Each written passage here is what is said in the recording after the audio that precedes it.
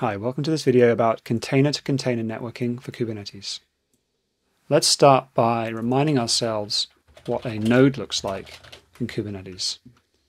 We typically would have a virtual machine. This virtual machine would have a kubelet running on top of it. That kubelet would be scheduling containers via its container runtime interface.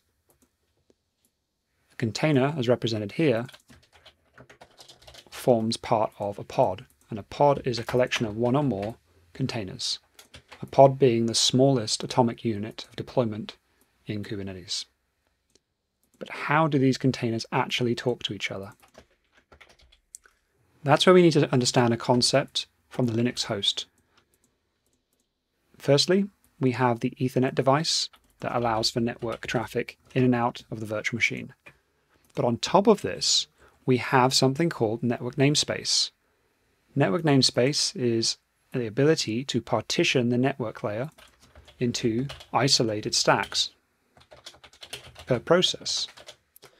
So we have a root network namespace, but what we're going to do is when we create a new pod, we define the pod as having its own network namespace. So in this occurrence, we'll call it myPodNS. That approximately amounts to var run net ns myPodNS as a file directory path, and that is a mount point for the processes from our containers.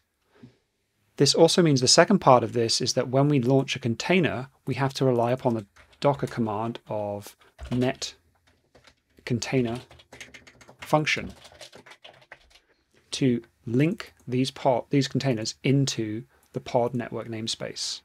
And this means that the pods can communicate with each other as if they're on the local host. In conjunction with this, the myPod network namespace is attached to the root network namespace, and this allows for communication with the outside world.